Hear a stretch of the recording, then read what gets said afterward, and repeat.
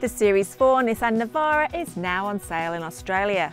This N-Trek model arriving as the new range topper. And building on the brand's previous black editions, this one features a host of exterior details designed to ensure this dual cab ute stands out from the pack. While there's no real engineering changes to the Series 4 Navara over last year's model, the N-Trek update ensures the Navara has more to interest the lifestyle buyer. The N-Trek is based on the top specification Navara STX and adds new black alloy wheels, decals, fender flares, sports bar, roof rails and front and rear black design highlights.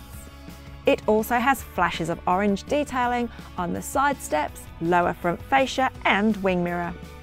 And on the inside, the N-Trek adds additional features which catch it up to the competition.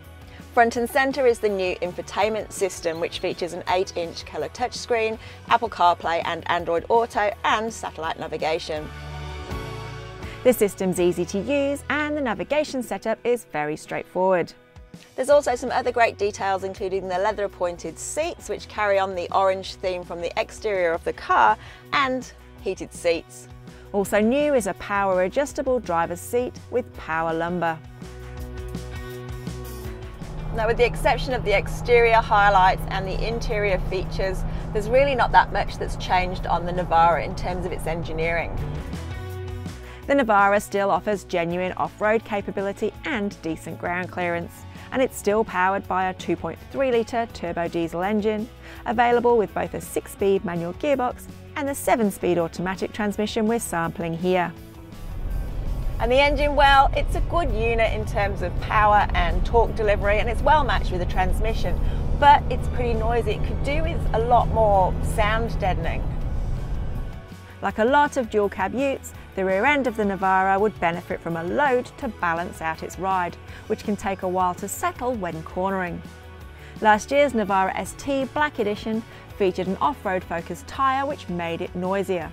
But the new N-Trek sees a return to a quieter Toyo tyre which improves the drive experience. Steering feel is quite nice and light, which makes the Navara feel less of a handful to drive than some of its competitors. One of the other great features that I like is the 360-degree camera. It makes manoeuvring a dual cab ute so much easier.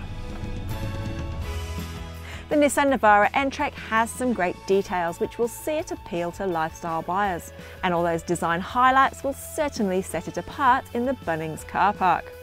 But it misses out on crucial driver assistance technology and isn't as refined to drive as some of its competitors. And with a price approaching $60,000, buyers may well be looking for a bit more from their dual cab ute.